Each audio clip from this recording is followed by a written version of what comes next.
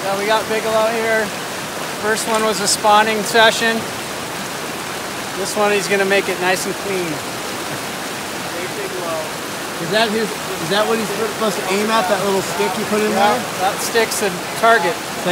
So gas it, stare at that stick. Yeah, and watch yourself because the bike might. You never know what's gonna happen with Bigelow.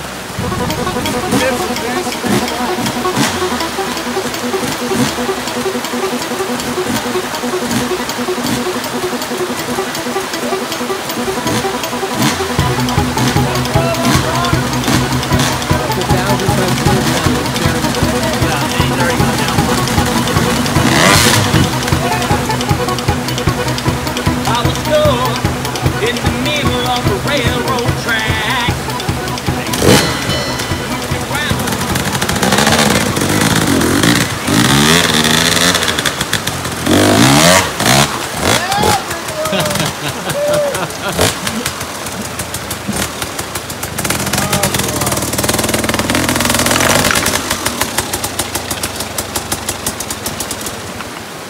All right. You can't get any wetter. Thanks for the show, Bigelow. Thanks for the show, Bigelow.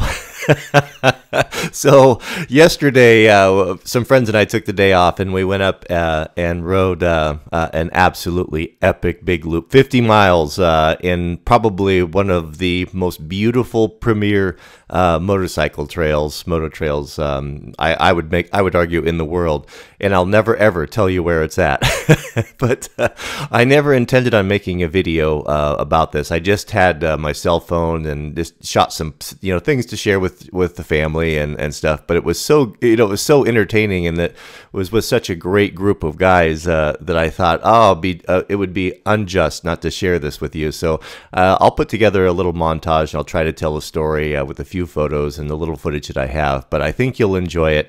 Well, let's get started. So on the left there is my friend Colby, myself, Ray in the back, Eric, and of course the crazy Bigelow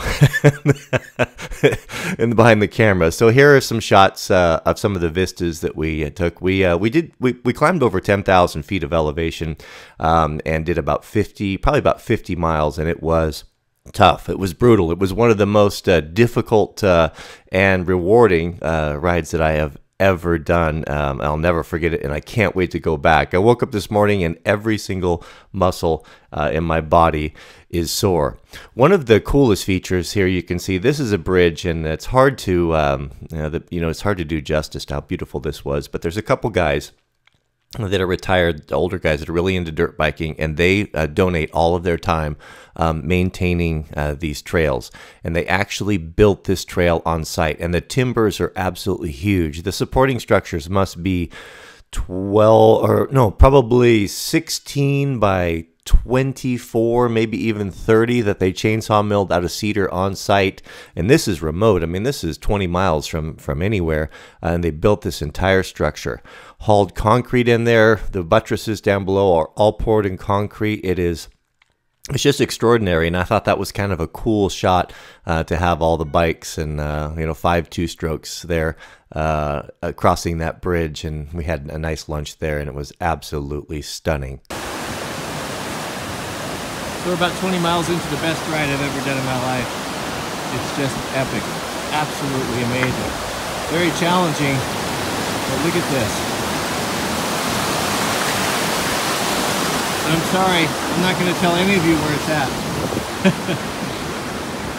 The trail was beautiful. You would drop down and cross a bridge or a stream crossing, and then up the other side to these amazing vistas and mountain after mountain, and just extraordinary. Here's the ubiquitous selfie there with the mountain in the background, and of course, the photos really never show how beautiful it was, but perfect temperature, gorgeous climate. It's such an adventure to be out here. It's so much different than riding in more controlled areas, because you really are on your own, and you really are at the mercy of you're depending on your buddies. It was kind of interesting. Colby here bought this bike secondhand. and it was a 10-year-old gas that was he got for $2,500, a two-stroke 300 that was just in amazing shape. He has, this is not his normal bike. He bought this as a spare for friends to come with, and it was his first time out on it. So he had a few issues. His muffler fell off, and he had a broken brake line and some different things. But that just it attests to the resourcefulness that is required on these type of rides. You need to be able to fix things and repair things, and it's kind of a fun challenge when you're putting your kit together to try to anticipate having what you need to do anything on the trail. He was saying that they've repaired broken cases with a little bit of JB Weld and a discarded Red Bull can, different things like that. So that's kind of part of the excitement and the adventure, because it really is it really is an extreme situation. Look at that, man. So the lake's on the other side of that other hill.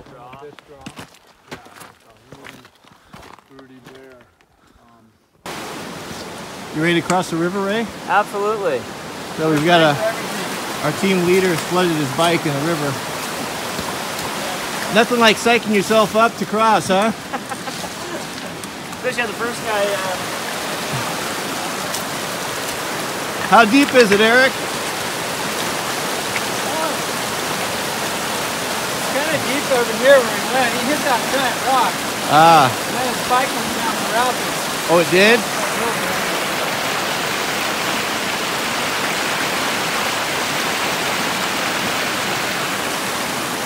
Air filter's wet, so it might have sucked some water in, so we'll have to take the plug out and see if we can get it going. If we don't get it going way back in here, we're only about 20 miles from the truck.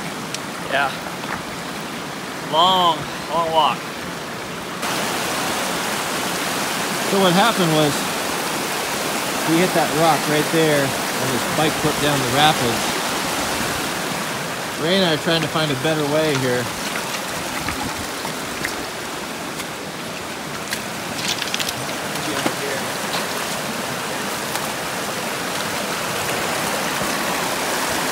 I don't know, man. I think I'd rather take that. There's a lot of rocks in there.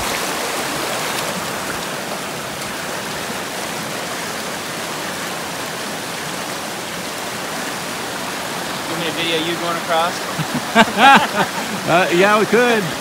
I'll throw you your phone. Try to go down. So our friend Bigelow's got his bike upside down to drain the water out. Well, we're laughing now until it's our turn. I know. It's not very fun.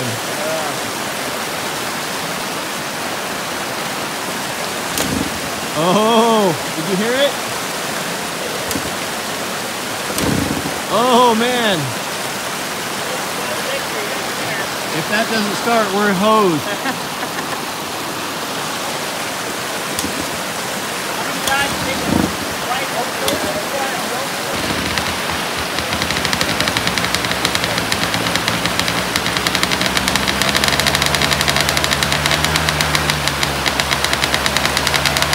Oh man!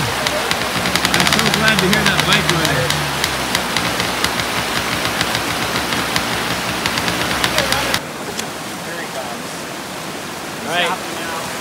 All right, here he comes. Is he gonna make it? He's coming.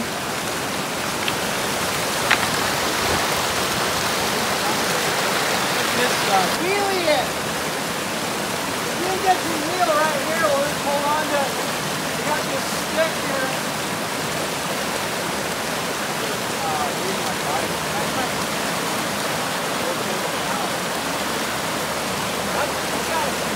What do you think? Yeah, and he's already gone down one.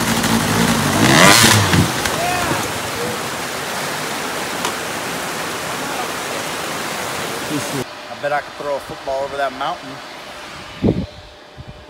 Coach would have put me in fourth quarter. Go back in time, I'd take state. Of our trip? Nah. I think Eric thinks he's on a snow bike.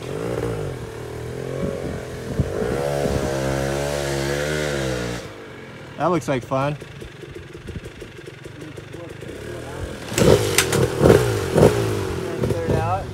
gets deeper.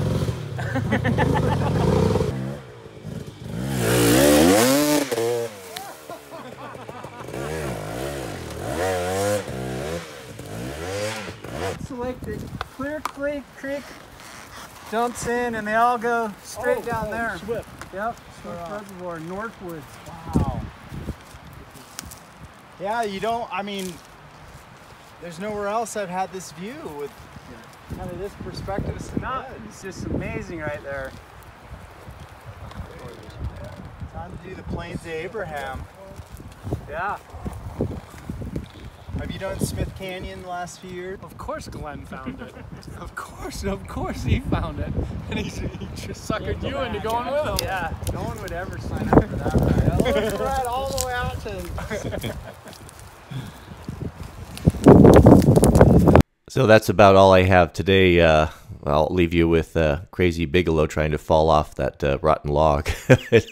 We had a great time, and we haven't even scratched the surface of this area. It's just, I'm going to go up there, try to get up there at least one day a week if I can drag my buddies up there, but it's really something. I was telling Ray on the way home, I said, boy, if a guy ever starts feeling domesticated and lacks the thrill and adventure in their life, get yourself a dirt bike and head up here, and it will that'll make a man out of you for sure. So thanks for watching. I hope you enjoyed the video, and we'll see you on the next one.